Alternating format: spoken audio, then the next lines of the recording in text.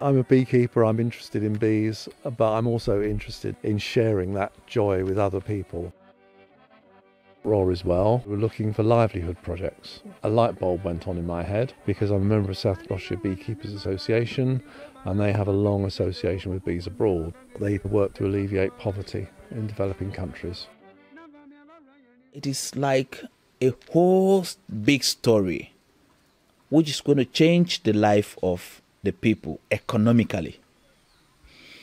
This bee farming came in and we started a pilot. Bees Abroad want to know whether something's feasible at first. We did visits to the villages to see who would be interested in beekeeping. And the first one we went to, Corriboma, was where 3 of our trainers come from. They all stepped forward. They were actually honey hunters. And that was the only means of people getting honey in this region. There was no history of beekeeping. Before we are collecting honey from the trees, we use fire at night, burn them down, collect the wax from them, and that have changed. Have to prepare hives, we have to place some wax in the hives to attract the bees to come in. The bees help pollination, especially the flower trees. So we have to look after them if we want to get more fruit or food to eat.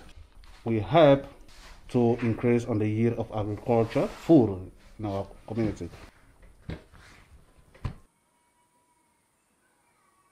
Those initial 7 hives were put as close to these wild bee nests as possible and baited. And we were pleased to hear several weeks after our return that the first bees had gone into a hive.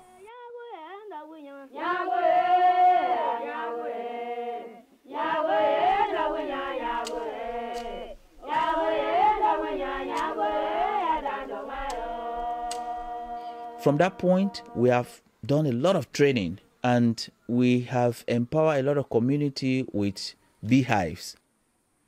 We returned in November 2017 to run 2 training courses for men and women.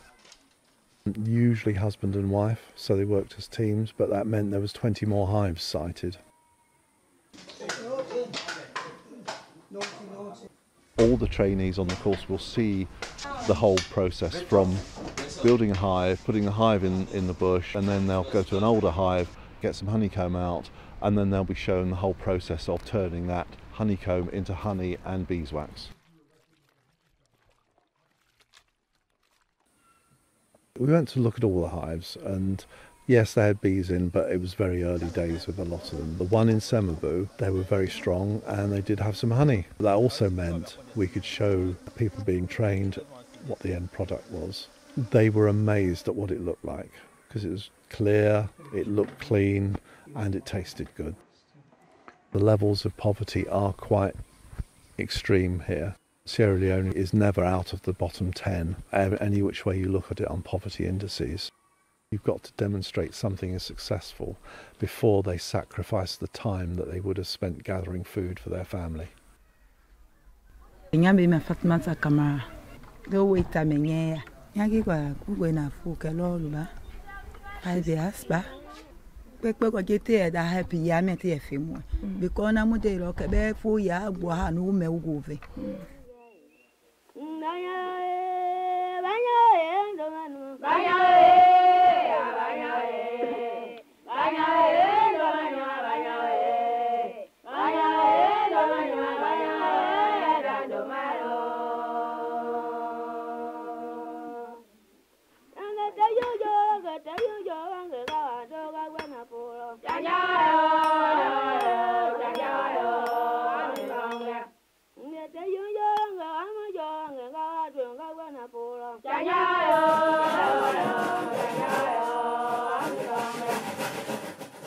First, I'm going to take the gable.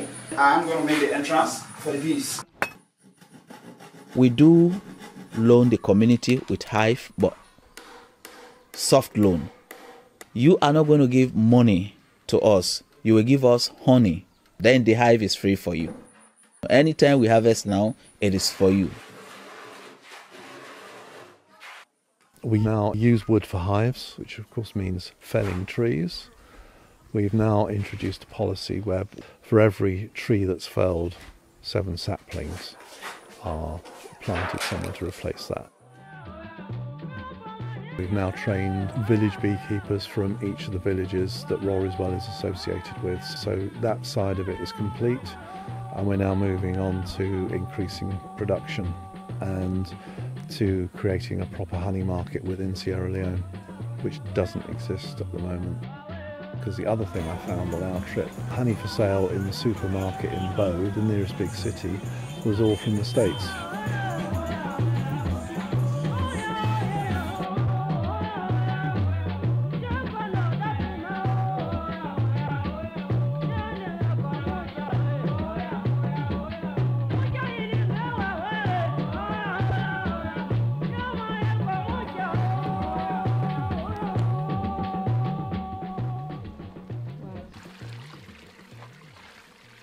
We can produce good quality honey.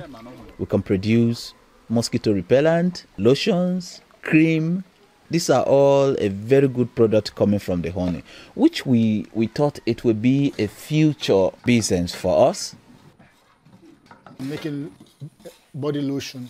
1 part of melted wax, 2 for part of this oil now. What we are now working towards is setting up small enterprises within each village, particularly on the production of beeswax creams that will feed into a microfinance scheme. Getting that money into the village means that it's available for people to take out on a loan basis so they can meet sudden medical bills, costs of school equipment. They may need it to buy seed for their farm or set up their own small enterprise. Fatimata is someone we trained with her husband on that first training in November 2017. Unfortunately, her husband died, and she's come forward to actually now be part of the bee team to work on the creams and lotions as a means of earning income.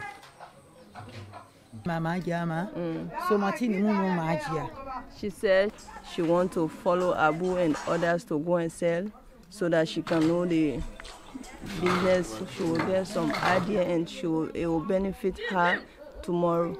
So that's her hope right now.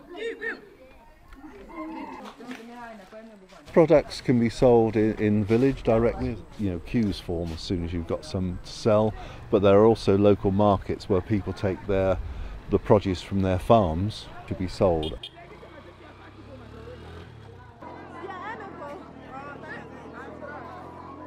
We are in a village called Mwala.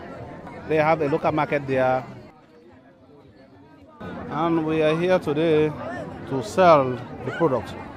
And the people really love the product, especially the names. It's really, really in high demand.